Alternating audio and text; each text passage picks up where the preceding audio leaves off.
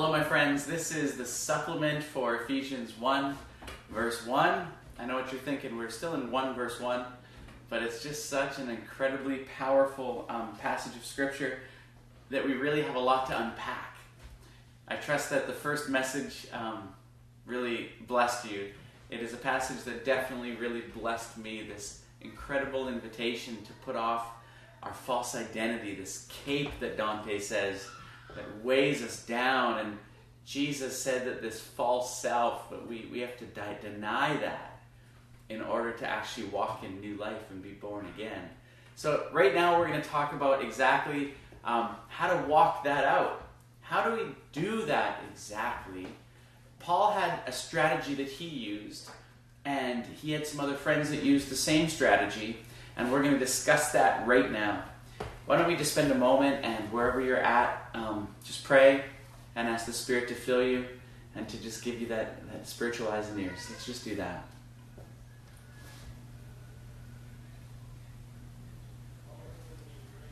Yeah, Jesus, we pray for your Spirit to come and inform us, God. And your Spirit is so good. You say in the book of James that if we ask for wisdom, that your Spirit will give it to us. So God, we ask for your wisdom, Jesus. Thank you. Amen. Well, Paul says that we are in Christ, that we are seated in heavenly places. That is such a beautiful invitation. He says that Christ is seated at the right hand of God. And that is where we are. The right hand is the hand that does the work. Like being a right-hand man. And in the Psalms it says that we are the right-hand man of God and women. That we actually get to bring His glory and His peace to earth. It's so beautiful. Paul says to the Colossians, "For you died, and your life is now hidden with Christ in God. When Christ, who is your life, appears, then you will also appear with Him in glory." Christ is your life. And that word we talked about in the message, Zoe, meaning fullness of life. Psalm 23 really explains that really well. Such a beautiful psalm of what Zoe looks like. When I walk through difficult times, you are with me. He makes us lie down in green pastures. Beside still waters, He restores our soul, leads us into righteousness. Here's something that's really resonated with me lately. It says that He prepares a meal for us in the presence of our enemies. In other words, we can just rest, enjoy communion with Him. He will provide for us. It's such a wonderful thing. And so, Paul, in order to receive this Zoe life and to be hidden, he had to deny his false self. And he went to great lengths to do this. He had a hard time doing it.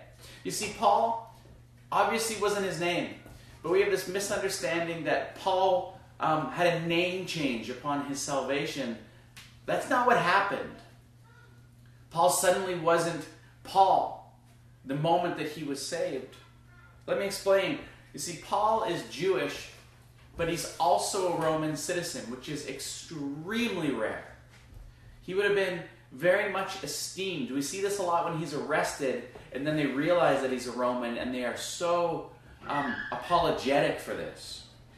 And he was taught by this man named Gamaliel. Now, this was a man who was the number one teacher in the Jewish world on earth. So Paul essentially had an education that would be similar to Yale or Harvard. When people heard that he was discipled by this man, they were stunned. You see, Paul was also from the tribe of Benjamin, which meant that he had no skeletons in the closet. He came from this really pure lineage. And so Paul was the man. I don't know if you've seen The Chosen. You should watch it. It is incredible. But Nicodemus in The Chosen is this man they call the teacher of teachers. Everywhere he goes, people want to hear him just teach, to just pray for them. He is so respected and revered. Paul would have been that and even more.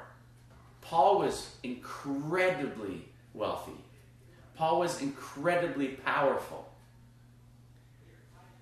But this is why he decided to change his name. You see, Saul was a name that meant large, powerful. Just like King Saul in the Old Testament. King Saul was this massive, powerful man. He towered over people, and Saul, that's what it meant to the Jewish people. Paul is a name that means small. It's a name that means almost weak. And so what he was saying was, I want to be humble now. I don't want to be Saul, I want to be small. And he intentionally humbled himself. This is the name that he chose for himself. Listen to what he says in the Philippians. He says, if somebody else thinks they have reason to put confidence in the flesh, I have more. I was circumcised on the 8th day of the people of Israel, the tribe of Benjamin, a Hebrew of Hebrews in regard to the law, a Pharisee, as for zeal, persecuting the church, as for righteousness based on the law, faultless. But whatever gains were to me, I now consider loss for the sake of Christ. What is more, I consider everything a loss because of the surpassing worth of knowing Christ, Jesus my Lord, for whose sake I have lost all things. I consider them garbage that I may gain Christ and be found in him, not having a righteousness of my own that comes from the law, but that which is through faith in Christ, the righteousness that comes from God on the basis of faith. He is saying, I was the man, powerful. I had everything. But I now consider all that garbage. And he actually intentionally lays it all down. He intentionally lowers himself. You see, when we humble ourselves, it's not belittling who we are. It's not actually an active case of thinking bad about ourselves because we're saints. What it is that it's considering others better and building them. This is what it is. This happened to him in his life, and it became the model for the rest of his life. You see, there was this man named Joseph, and he was a Levite, which meant that he worked in the temple. And Levites were poor. They got a tiny fraction of the tithe if there was enough. And because of that, when we read Deuteronomy 12 and 14, it talks about the poor in the nation. It says there's the fatherless, the widow, the orphan. It says make sure you look after them. And it says the Levite. But this guy named Joseph happened to own land, likely passed down. So it allowed him to vote. It also gave him a voice and an income. Here's what Joseph did. He sold his field and gave it to the poor. He intentionally lowered his place in society, and he built everyone else up. They changed his name to Barnabas, which I'm sure you've heard, which means encourager. Here's what he did. He just built everybody up. He lived to elevate. He intentionally lowered himself and intentionally elevated everybody else. And this now becomes his entire identity. The name Joseph is no longer used. It's Barnabas from here on out. 25 times in all in Scripture. And here's what happened with Paul and Barnabas, is he is saved dramatically on the road to Damascus. He was going to Damascus in a huff. Scripture says that he was snorting out anger like a horse or a wild animal. And he was going to Damascus to kill Christians. That's when Jesus gets a hold of him and the light shines. He goes blind. He ends up in a home. And in a vision, God tells Barnabas to go to Paul. But you see, this is scary. Because everyone's afraid of him. And nobody would want to go. But Barnabas shows up. And he finds Saul at that time. And he says, brother. It's the first word that he uses to greet him. He doesn't know that Saul is a changed man yet. The first word that he says to him builds him up. He immediately identifies him as part of his family, as a believer. Brother, he says. And he goes on to heal his eyes. See, Barnabas lived to elevate. It's what he did his entire life. And I want to be like a Barnabas. We went to Africa about 10 years ago, and we went with this wonderful pastor named Laurel Buckingham, and he told me something I will never forget. He told me that he was starting to meet with a lot of people, the premier of New Brunswick, other people in really high places and authority, and he said that he was so intimidated that he had to show that he also had credentials and that he was the man and that he had authority, and he would be so nervous to try to prove himself to these people.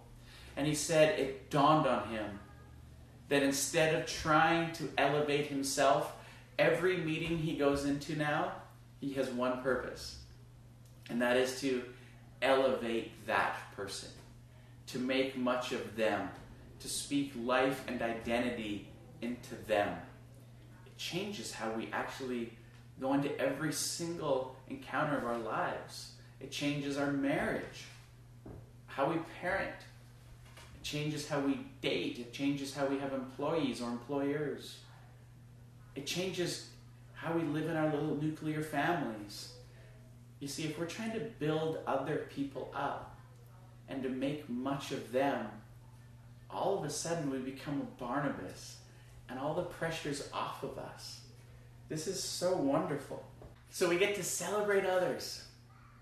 We get to show like genuine interest and listen. When they talk, we can just not be on our phones. We can ask questions. We can encourage. This is the native tongue of a Christian. This is what we do. God will bring these things to mind when we elevate other people. Listen to how Jesus puts this. He says, when somebody invites you to a wedding feast, do not take the place of honor, for a person more distinguished than you may have been invited. If so, the host who invited both of you will come and say to you, give this person your seat. Then humiliated, you'll have to take the least important place. But when you're invited, take the lowest place, so that when your host comes, he will say to you, friend, move up to a better place. Then you will be honored in the presence of all the other guests. For all those who exalt themselves will be humbled, and those who humble themselves will be exalted. So it's incredible. You see, at wedding feasts, the way that it worked at a Jewish wedding feast was that the place of honor was at the head of the table. And it was a hierarchy of importance. And so you wanted to be as close as you could to the head. They also had another table, which was like the children's table per se, where there was all the new converts and lowlifes they considered. Jesus is saying, humble yourself, and I will exalt you. This is what we need to do. This was the culture that they lived in, that people were elevated, but Jesus did the opposite. What he did was he elevated the lowly. Matthew, who was a reviled tax collector, elevated. Mary Magdalene, demon-possessed, prostitute, elevated. Zacchaeus, elevated. This is what Jesus did. Everywhere he went, he elevated the lowly. And he actually opposed the proud. He actually humbled the exalted. This is what he did with the Pharisees. He consistently humbled them. This is what happened over and over and over. Listen to what he says about the Pharisees. Everything they do is done for people to see. They make their phylacteries wide and their tassels on their garments long. They love the place of honor at banquets and the most important seats in the synagogues. Oh, you're thinking, what is going on? Phylacteries were these little boxes that they would keep the Torah in on their foreheads. This was something that they got from the book of Deuteronomy. It says, these commandments I give to you today that are to be on your hearts. Impress them on your children. Talk about them when you sit at home and when you walk along the road. When you lie down and when you get up, tie them as symbols on your hands and bind them on your foreheads. So the Pharisees put them on their foreheads to show that, yeah, we're following this idea in Deuteronomy. But they made them as big as possible to show off. Look at how extra holy we are. Look at the size of the Bible on their forehead. And the tassels on their garments, These things were a reminder during prayer to focus on God. The way that they were tied actually shows the numbers that correspond to the letters that spell Yahweh. And what they did is they made their tassels so long, so these Pharisees would have this giant phylactery on their forehead, and they would have tassels out the back of their robes that would look like a wedding train, and they would walk around all holy. And Jesus comes along, and he humbles them. He said, they do not represent me. Jesus says, do the opposite of this. He says, pray in private. He says, if you give in secret. He says, if you fast, don't make a deal of it. Don't go telling everybody. Because when we humble ourselves, he exalts us. He says, if you give for people to see, then you've already received your reward. Peter says, humble yourselves, therefore, under God's mighty hand, that he may lift you up in due time. And we do this by elevating others. We do this, like Paul says, to not look to our own interests. He says something remarkable. He says, do nothing out of selfish ambition or vain conceit, but in humility consider others better than yourself. He also says, say nothing. No unwholesome talk come out of your mouth. And he defines it as this: anything that doesn't build anyone else up. If it tears down, it's unwholesome. Be the opposite. Be like Barnabas. Be like Laurel Buckingham. When we try to have our words and our life on display as powerful or mighty, the opposite takes place in our lives. Listen to what St. Francis of Assisi has to say. He said, O divine Master, grant me that I may not seek to be consoled as to console, to be understood as to understand. That's amazing. I don't need to be understood. I need to understand. I need to listen. To be loved as to love. For it is in giving that we receive, it is in pardoning that we are pardoned, and it is in dying that we are born to eternal life. Oh, this is a good word. Let me pray. Jesus, God, I thank you for your word, God. I thank you that we see this wonderful hiddenness in Paul. God, that he humbled himself. He became Paul. He considered all of his grandeur and position as garbage compared to knowing you. Jesus, help us to be that. Thank you for your word, Father. Amen.